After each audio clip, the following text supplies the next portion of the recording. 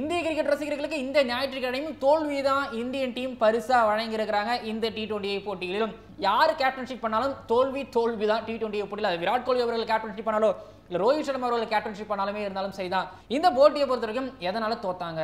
ரோஹித் சர்மா அவரோட கேப்டன்ஷிப்னாலயா, ரோஹித் சர்மா அவர்கள் டாஸ் தோத்ததுனாலயா, என்ன காரணம்? பேசலாம், டிஸ்கஸ் பண்ணலாம், நிறைய அனாலிசிஸ் பண்ணலாம். மறக்காம நீங்க உங்களோட கருத்துக்களை கமெண்ட் பண்ணுங்க. நிறைய பேர் உங்களோட கருத்துக்களை சப்ஸ்கிரைப் பண்ணி கீழே வந்து கமெண்ட் பண்ணுங்க. அது மட்டும் இல்லாம நம்மளோட ட்ரீம் 11 ப்ரெடிக்ஷன்ல பெர்ஃபெக்ட்டான ட்ரீம் 11 ப்ரெடிக்ஷன் கொடுத்திருந்தோம். ஸோ அதன் மூலமாக எத்தனை பேர் எவ்வளோ பாயிண்ட்ஸ் வின் பண்ணீங்க அதையும் கீழே வந்து கமெண்ட் பண்ணுங்க. பார்க்கலாம் அனாலிசிஸ்ல.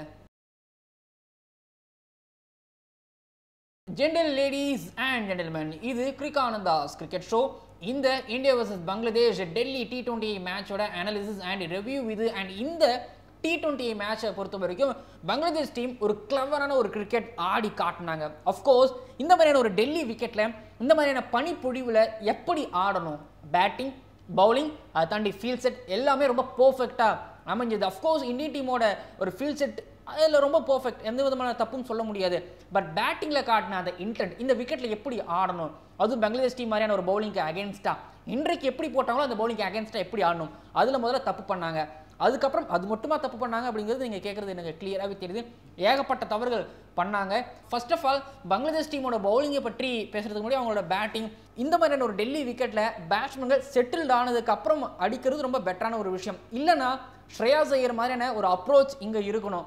ஓகே, ஸ்ரேயாஸ் ஐயர் மாதிரியான ஒரு அப்ரோச் கொடுக்கறதுக்கான ஒரு பேட்ஸ்மேன்கள் இல்லாத பட்சத்தில் முஷ்ஃபிகுர் ரஹீம் ஆன அந்த கேம் தான் ஷிக்கர் தவன் அவர்கள் ஆனார். ஸோ இங்கே டிஃப்ரெண்ட்டே அந்த விஷயங்கள் தான். முஷ்ஃபிகுர் ரஹீம் ஆனார், அவருக்கு தோல் கொடுக்க ஒரு பார்ட்னர்ஷிப் கொடுக்கறதுக்கு இங்கே சௌமியா சர்கர் அவர்கள் பர்ஃபெக்டாக ஆடிக்கிட்டு இருந்தார். அதை இங்கே கொடுக்கறதுக்கு ஆள்கள் இல்லை. ஸோ இந்த எக்ஸ்பீரியன்ஸ் அதுதான் இங்கே குறைந்ததாக நான் பார்க்குறேன். நான் ப்ரீ அனாலிசிஸில் குறிப்பிட்டிருந்தேன், இந்தியா தான் இப்போது ஆடிக்கிட்டு இருக்காங்க. ஏன்னா நிறைய இன்எக்ஸ்பீரியன்ஸ்டான பிளேயர்ஸ்கள் டீமுக்குள்ளே இருக்காங்க நான் குறிப்பிட்டிருந்தேன். ரிஷப் பண்ட் அவர்கள் ஆஃப்கோர்ஸ் அவர் ஒரு பார்ட்னர்ஷிப் கொடுத்துருந்தாரு அப்படின்னா கண்டிப்பாக ஷிக்கர் தவன் அவர்களால் ஏதாச்சும் பண்ணியிருக்க முடியும். ஸோ ஷிக்கர் தவன் அவர்கள் நல்லா செட்டில் ஆகிட்டாரு. முஷ்ஃபிகுர் ரஹீம் அவர்கள் செட்டில்ட் ஆகிவிட்டார். இந்த மாதிரி செட்டில்டான பேட்ஸ்மேன்களை நீங்கள் கடைசி நேரத்தில் விக்கெட் எடுக்கணும் அப்படின்னா பாலை அடிக்க விட்டு ஒரு டீப்பில் ஒரு கேட்ச் எடுக்கிறது தான் பர்ஃபெக்டான ஒரு விஷயம். அதுதான் யுஸ்வேந்திர சஹல் அவர்கள் கடைசி நேரத்தில் பண்ணார். குருணுல் பாண்டியா அவர்கள் ஒரு கேட்சை விட்டார். அந்த தவறு நடந்தது. மேட்ச் டேர்ன் ஆன ஒரு இடம் செகண்ட் இன்னிங்ஸில். இன்னொரு பக்கம் ஃபர்ஸ்ட் இன்னிங்ஸில் டேர்ன் ஆன இடம் எதுனா ஷிக்கர் தவன் அவர்கள் ரன் அவுட் ஆனது. அஃப்கோர்ஸ் ஷிக்கர் தவன் அவர்கள் ரொம்ப பர்ஃபெக்டாக ஆடிக்கிட்டு இருந்தார். அஃப்கோர்ஸ் இந்த விக்கெட்டில் இப்படி தான் ஆடணும், ஆடிக்கிட்டு இருந்தார். அந்த ரன் அவுட் ஒன்று. ஸோ இந்த மாதிரியான டேர்னிங் பாயிண்ட்கள் ஒவ்வொரு தடவையும் நடந்துக்கிட்டே இருந்தது. அண்ட் பங்களாதேஷ் டீமோட ஒரு பேட்டிங்கில் அவ்வளோ கிளவர் இருந்துகிட்டு இருந்தது. இந்திய டீமோட பேட்டிங்கில் பார்க்கும்போது நிறைய டிஃபென்சிவ் ஷாட்டுகள் அப்படிங்கிறதாண்டி டாட் பால்ஸ்கள் நிறைய இருந்தது. ஆனால் எங்கள் முஷ்ஃபிகுர் ரஹீமும் சௌமியா சர்காரும் முடிந்த அளவுக்கு அந்த டாட் பால் ரேஷியோவை கம்மி பண்ணிட்டு அவுட் ஃபீல்டு சின்னது தான், ஆனால் ஃபீல்டருக்கு டீப் நிற்கிறத பர்ஃபெக்டாக யூஸ் பண்ணாங்க. சிங்கிள்ஸ் முடிஞ்ச அளவுக்கு சிங்கிள்ஸ் எடுத்துக்கிட்டு இருந்ததுனால அந்த ப்ரெஷர் அவங்களுக்கு கம்மியாகிட்டே இருந்தது. அஃப்கோர்ஸ் கடைசி நேரத்தில் கலீல் அகமது அவர்கள் அந்த 4 4கள் கொடுத்தது மட்டும் தோல்விக்கான காரணம் கிடையாது. இவங்க சிங்கிளை பர்ஃபெக்டாக எடுத்துக்கிட்டே இருந்தாங்க. ஸோ அந்த ஒரு விஷயங்களை அவங்க குறிப்பிட்டே ஆகணும். என்னதான் தோல்வியை இந்தியன் டீமோட பவுலர்ஸ்கள் தாரை வார்த்தாலும் வெற்றியை நல்ல கிரிக்கெட் மூலமாக எடுத்துக்கிட்டாங்க, ஒத்துக்கிட்டு ஆகணும். இந்தியன் டீம் சைடில் நீங்கள் 1000 குறைகள் சொல்லலாம். இந்த மேட்ச்ல இந்தியன் டீம் எல்லா வகையிலுமே நிறைய தவறுகள் பண்ணாங்க. பேட்டிங்ல இந்த மாதிரியான ஒரு இன்எக்ஸ்பீரியன்ஸ்டான ஒரு பேட்டிங் இப்படிப்பட்ட ஒரு காட்சிகளை தான் வெளிப்படுத்துவாங்க, அதை தான் காட்டினாங்க. பட் ரோஹித் சர்மா அவர்கள் இன்னொரு ஒரு பேட்ஸ்மேனா ஒரு தோல்வி விட்டு விட்டார். கேப்டனா அவர் என்னெல்லாம் பண்ண முடியுமோ அதை பண்ணாரு. ஃபீல்டர்ஸ்களை வந்து மேக்ஸிமம் டீப்ல நிப்பாட்டிட்டு சர்க்கிளுக்குள்ள ஒரு 2-3 ஃபீல்டர்ஸ்களை நிப்பாட்டி வச்சுட்டு பர்ஃபெக்டா ட்ராக் பண்ணாரு. ஏன்னா சின்ன ஒரு அவுட் ஃபீல்டு, சின்ன பவுண்டரி, அஃப்கோர்ஸ் பேட்ஸ்மேன்கள் பெரிய ஷாட்டுக்கு தான் போவாங்க, அதை நிப்பாட்டி காட்டினாரு. நான் அந்த வகையில் ரோஹித் சர்மா அவர்களை குறை சொல்லவே முடியாது. பேட்ஸ்மேனா அவர் தோல்வி விட்டு விட்டார் அப்படிங்கிறத தான் நான் பார்க்குறேன். மற்றபடி ரிஷப் பண்ட் அவர்கள் அடிக்கணுமா போகணுமா அப்படிங்கிற ஒரு பிரச்சனை.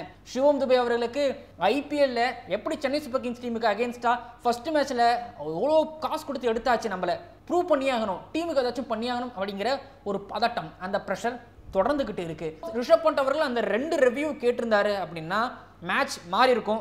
கண்டிப்பாக மேட்ச் ஷோராக மாறி இருந்திருக்கும்.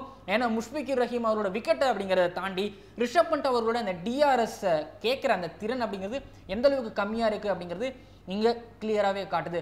மேட்ச் பார்த்துக்கிட்டு இருக்கிற நான் சொல்லிடுவேன், 2த்துல ஒரு பால் கண்டிப்பாக ஸ்டெம்பை ஹிட் பண்ணியிருக்கணும் அப்படின்னு சொல்லிட்டு அதுதான் அடுத்து ரிப்ளைல நம்ம நல்லா பார்க்க முடிந்தது.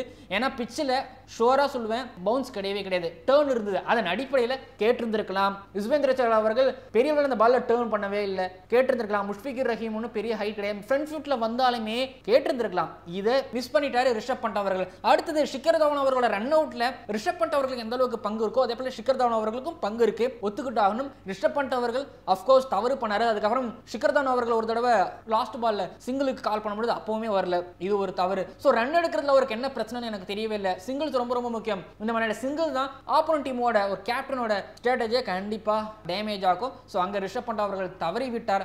கேமுக்குள்ள இன்னைக்கு ஒரு பிளேயரும் ஃபோக்கஸ்டா வரவே இல்லை. சிவம் துபே அவர்கள் நான் ஸ்ட்ரைக்கர் எண்ட்ல வாஷிங்டன் சுந்தர் அவர்கள் நிற்கும் பொழுது ஸ்டெம்பை தாக்கும் பொழுது அந்த பாலை எடுக்கிறதுக்கான ஒரு சுறுசுறுப்பு இல்லாம மறுபடியும் பாலை ஸ்லோவா எடுத்து அது ஒரு 2 ரன் ஓடினாங்க பங்களாதேஷ் டீமோட சௌமியா சர்க்கார், லிட்டன் தாஸ். ஸோ இந்த மாதிரி நிறைய மிஸ்ஃபீல்ட்ஸ், கலீல் அகமது அவரோட லாஸ்ட் பாலுமே இந்த மாதிரியான ஒரு மிஸ்ஃபீல் தான் இருந்துகிட்டு இருந்தது. அண்ட் அதை தாண்டி இந்த மேட்சோட பெரிய ஒரு டேர்னிங் பாயிண்ட் அண்ட் வெற்றியாளர்கள் அப்படின்னு பார்த்தீங்கன்னா பங்களாதேஷ் டீமோட பவுலர்ஸ்கள். ஸோ இங்கே பங்களாதேஷ் டீமோட பவுலர்ஸ்கள் வர்சஸ் இந்தியன் டீமோட பவுலர்ஸோட பெர்ஃபார்மன்ஸ் நீங்கள் பார்க்கும்போது உங்களுக்கு தெரியும். அந்த tight line wicket to wicket maximum எந்த பாலுமே ஸ்டெம்பை தாண்டியோ இல்லைன்னா 5th ஸ்டெம்புக்கு வெளியவோ பங்களாதேஷ் டீமோட பவுலர்ஸ்கள் போடவே இல்லை. நீங்கள் இந்த பிச்சிங் மேப்பையோ இந்தியன் டீமோட பவுலர்ஸ்கிட்ட ஒரு இன்கன்சிஸ்டன்சி இருந்துகிட்டு இருந்தது. இன்கன்சிஸ்டன்சி அப்படிங்கிறத தாண்டி அவுட் சைட் ஆஃப் பால்கள் ரொம்ப ஆஃப் சைட் பால்கள் போட்டுக்கிட்டு இருந்தாங்க. இது ஒரு பிரச்சனை இருந்தது. நிறைய ஷார்ட் பால்கள் போட்டுக்கிட்டு இருந்தாங்க. இன்னொன்று தீபக் சஹர் அவர்களோ வாஷிங்டன் சுந்தர் அவர்களோ ரன்களை பவர் பிளேல கண்ட்ரோல் பண்ணிக்கணும். அதை தாண்டி அட்லீஸ்ட் பவர் பிளேல ஒரு 2 விக்கெட்டுகள் இல்ல 3 விக்கெட்டுகள்